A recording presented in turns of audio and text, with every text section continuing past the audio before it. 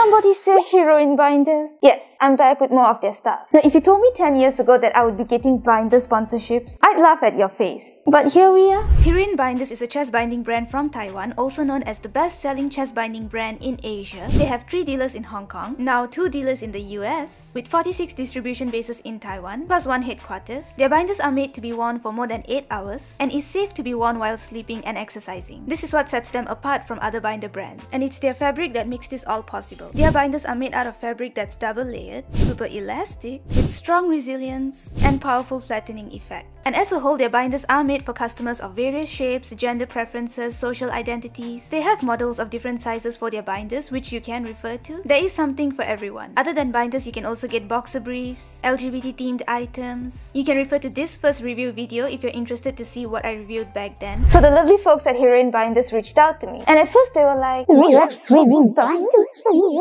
Yeah, they were like, "Hey, we have swimming binders, would you like to review them?" And I was like, I can't swim. Yeah, it's one of those things that I tried learning but could never grasp. So how do I review swimming binders if I can't swim, right? Like, I can't give you proper feedback without knowing what's it like to swim and how a binder is supposed to feel safe for swimming. What if I did give advice and someone ends up drowning because of me? I am under the water. Please help me. Here too much raining. So I'm not your guy for that. Which is why instead of the swimming binder, they sent me 1 hook and loop fastener binder, 1 fit me zipper binder, and 1 Bora Bora boxer briefs. Before I share with you the secrets to secrets to chest binding, let's look at the products. Okay, I already have a flag, but still I'm touched, okay? Yeah, it's quite easy to win me over. So normally I'd call a hook and loop fastener binder like this a binder, but then I realized that that word is actually trademarked, and this type of adhesive is called hook and loop fastener. So this $60 binder only comes in 1 color and it's white on the website. But looking at the image and even while holding it right now, I'd say it's more of a light grayish color. The front material, while thicker than the back, doesn't feel as solid as the other 3 binders of theirs that I reviewed previously. So you get this 12cm wide space for the adjustable fastener. Oh, and this is an M size, by the way. And then we have a $60 Fit Me zipper binder. Yeah, this is the same as the one in the previous video, and it's in black. Yes. As for their Bora Bora boxer briefs, I love it. It's very comfy and cozy, and this is the convenient part that I mentioned in the previous video for people to put their pads on during that time of the month. And this feels a lot thicker than the other boxer briefs. From what I've heard, they regularly launch new boxer shorts on their site, and I highly recommend them. Does it work? Nice. I like. I feel like Tarzan. Can you see that? This is with the hook and loop fastener. And this is the Fit Me zipper binder. Now allow your chest binder Lao Shu, your chest binder sensei, to share with you the secrets to effective chest binding. I should be charging you guys for... No. So secret number 1. Understand that it's not supposed to be completely flat. Yes, when getting a chest binder, drill this into your head, that it's not going to make you completely flat, unless you're a natural born plank. Hey, the school that I went to, there were tons of girls who were just flat. They were planks. Do you know how jealous I was? They had nothing. Not to peta. Iron bots. That's quite a mean way to describe it for people who want to have badongadonks. And I'm like, take mine. Take these useless lumps of fat. Yeah, so if you're a natural born plank, then yeah, you can get that desired petan look. But for people like me, we have to understand and accept the fact that the binder is not going to make us completely flat, but still flat enough to help with dysphoria. Because these binders are meant to give the illusion that you have pecs, which is a good thing for trans men or people who want to look masculine. Now in my case, I actually get mistaken for a boy with or without a binder. I don't know why. And it's not that I want to look like a boy, but it's just that being mistaken for one means that the pancakes are well hidden. Now with this binder, I'm actually okay with a slight bump. I'm fine with it. Focus. I'm using the auto face detect, but like, where's the face? To me, this is giving me the desired look. So you know what? I'm fine with this, even though I'm not completely flat. Secret number 2. Don't look at the binder's effectiveness from the top. Yeah, so this is a dumb, stupid thing that I keep doing to this day. I tend to look at the binder's effectiveness from the top and then feel like crap. And you're not supposed to do that. But then when I step outside and I see my reflection, I go, damn, Because of course looking at it from the top is going to make it look bigger. The bump starts from there. So don't look at it from the top. Look at it from the side. Go find a mirror. Now don't stand completely straight. You're not singing the national anthem. Just pose a little bit, you know, test out a few poses that you'll do outside. And keep in mind that it's normal to not be completely flat. Secret number 3. Get handsy with your pancakes, your watermelons, your badonkadonks. Someone once commented asking why do their pancakes droop or look droopy whenever they wear a binder? Because you haven't adjusted them. Because like say you're wearing a pullover binder, you're pushing it down as you put it on. So you're gonna have to, you know, adjust it a little bit. You'll have to use your hands to properly spread them so that the binder does its job. Like how Moses parted the sea. So you'll have to carry them and kind of spread them evenly upwards so that the binder can hold it up. There is a very helpful and useful page on Heroine Binders website detailing methods on how to put on each binder that they offer. So you can see how to put on zipper binders, pullover binders, swimming binders. My technique is to put my arm through here and pull it out.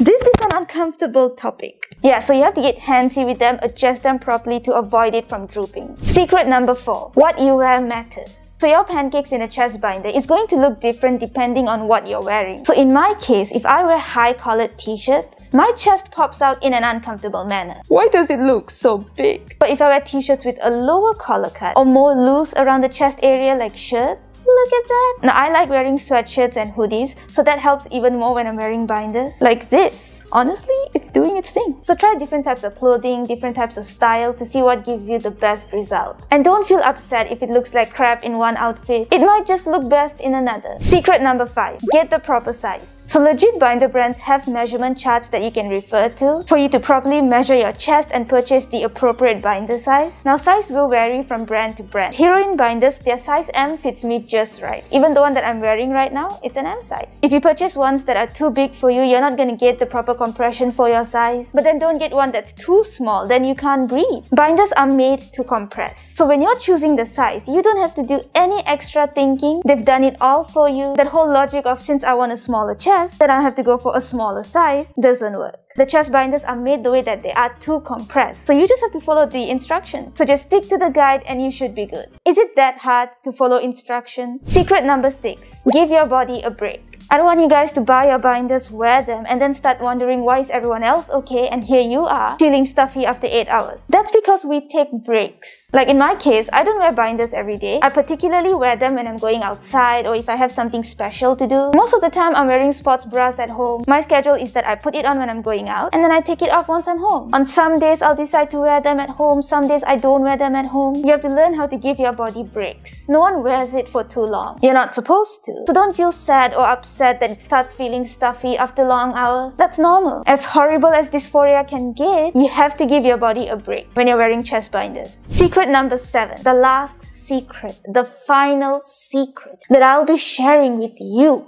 and only you.